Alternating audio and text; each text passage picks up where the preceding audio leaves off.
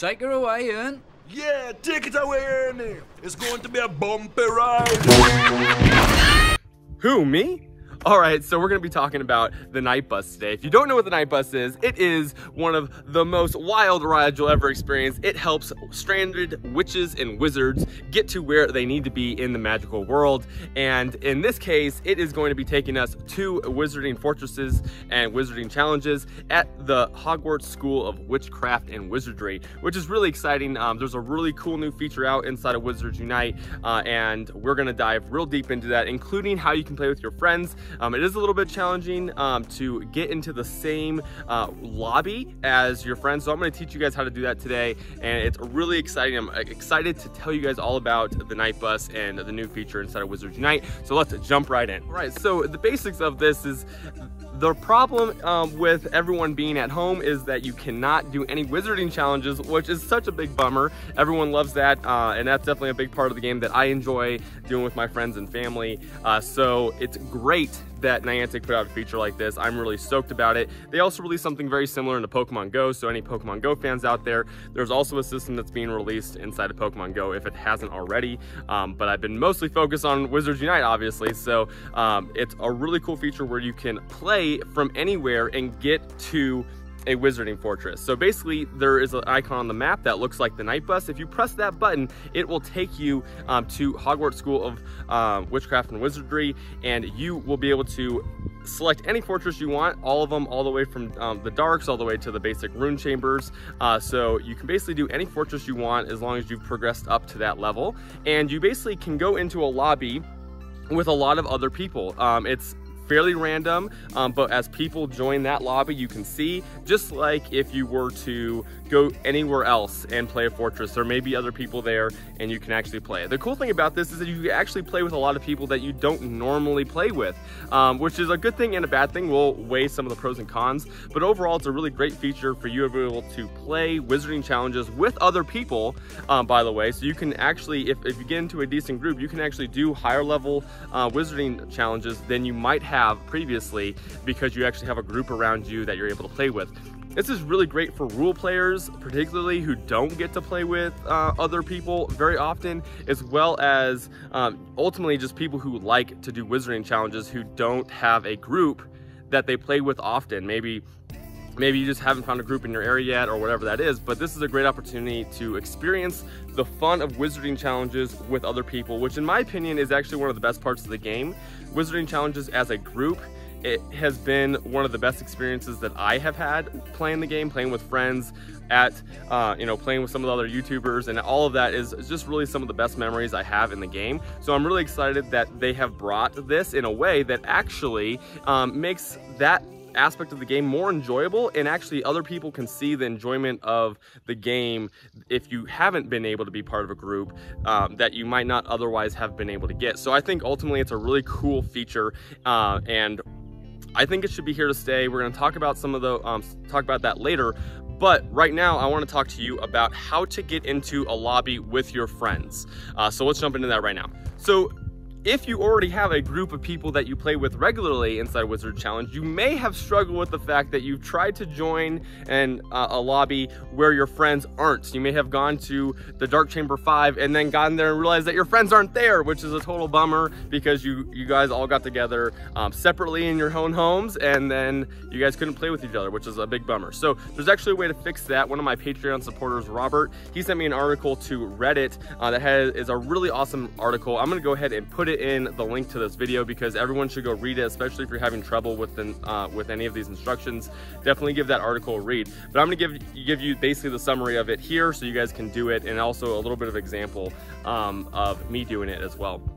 So basically, the article is from Pokiar, and he basically explains that the way that they have this set up is there's a lot of different wizarding fortresses. Even though you go to it's the same name, it's all Hogwarts, there's a bunch of different ones, right? Because if they just had one, they'd have millions of people or thousands of people trying to go to one wizarding location, and that would be kind of messy and very difficult to, every lobby would be full constantly, and you would have a really hard time actually getting into them. So they would be full very often. So basically, to minimize that, they broke it up into a lot of different wizarding challenges, even though it says it's the same location, but it's just the way that they set it up in the computer, right? So to get into the same lobby, one friend needs to jump into a wizarding challenge. One of the either runes 2 to 4 is what I suggest, or 2 to 5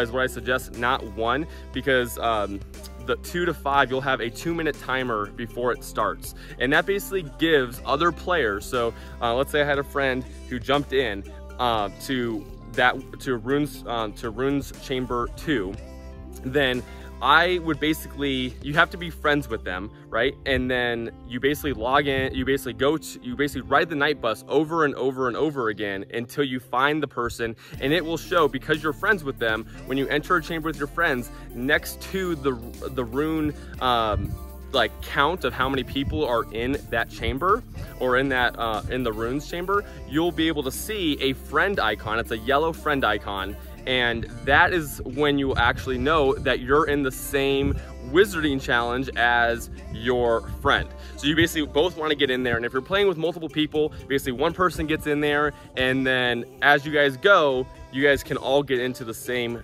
runes chamber, so that you guys can all play together. Once you guys are in the runes chamber, you want to back out, and then you can pick any of the, don't leave the wizarding challenge, but you can then go back to the list of all the different wizarding challenges that you can pick from, and you can go to a dark chamber 5, for instance, or whatever agreed upon fortress you guys want to do, and then battle that one, and you guys all get into that lobby. So it did take me about 45 seconds. I did it a handful of different times. It took me about 45 seconds of going in and out in order to find my group of friends that I was playing with. So understand that it may take a handful of tries, but don't give up. You'll eventually find your friends inside of the wizarding challenge. So it's super cool. One caveat to that is, if you guys do, the person who's waiting in a runes chamber, there are actual other people who may want to be playing that. So if you are the person waiting in the chamber for your friends, and you see 4 people who have already joined to do that fortress, and you're the only one holding them up, you may want to back out of that. That way you don't lessen their gaming experience, because otherwise they're gonna have to wait 2 minutes to play when you aren't even gonna play with them. So just back out, go into a chamber that doesn't have any people in it, and then just wait for your friends in that one. So normally that doesn't happen too often, but it does sometimes happen, and just make sure you're being respectful of other people's gameplay while you're waiting for your friends. But otherwise, it's a really good solution to make sure that you're able to play with the people that you normally play with in your community, or maybe some friends that you don't normally get to play with. So definitely coordinate that on Discord, or just texting, or however you guys communicate with your wizarding challenging groups, and definitely get out there and play. It's a really great way to do this, and a great feature. If you have any questions about the friends feature and how to get into the lobby together, definitely leave a comment and check out that Reddit article. It is super helpful. So if you have any questions, definitely let me know. And let's jump into now what they should do with this after COVID stops and life goes on and you can go outside and do wizarding challenges. That's a really important topic, so let's start talking about that. All right, so should the night bus stay for the long term? I believe it should. This is a really awesome way for people to experiencing wizarding challenges without the need for a group that they know of. Where the whole point of the game is to be social and go outside, there are just some people who have a really hard time finding other people to play with. And for that reason, I think the night bus should stay in long term. It's a great feature that they've added. It's obviously been super successful, and it's something that, in my opinion, should stay. Now, there should be a couple changes, because I believe, and I know Niantic and WB also believe in the fact that we want to get people outside, we want to get people being social with other individuals, and that is all really important and true. And if they keep the night bus the way it currently is, it's going to definitely incentivize people to not go outside and play with each other or go and explore new environments. And that's not what we want to do. But what I would suggest is maybe limiting or giving no rewards for wizarding challenges done in the night bus once COVID ends and you can go outside and play. And that's just a way for people who don't get to experience that to actually experience the gameplay with others.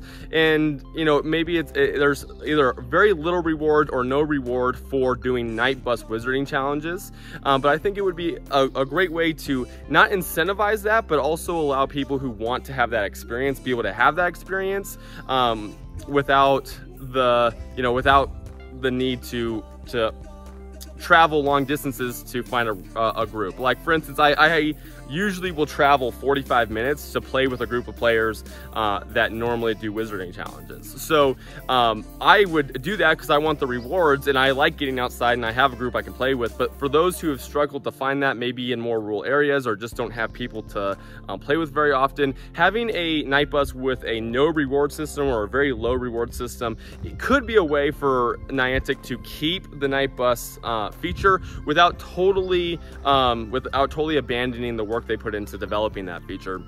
It's definitely something to think about. I'd be really curious of how you guys think the night bus should be continued after COVID-19, but my vote is to definitely keep the feature with just some modifications that still incentivizes people to go out and be social and to go out and see new environments. So definitely put your thoughts down in the comment area. I'd be really curious to hear more about this, and I'm sure Niantic is really curious about this as well, and so is WB. This is obviously a very big new feature that they've released into the game, and I think they would be very curious to see what the community says about this new feature and what it could look like after COVID, and we are able to not be quarantined in our homes anymore and actually get outside and play.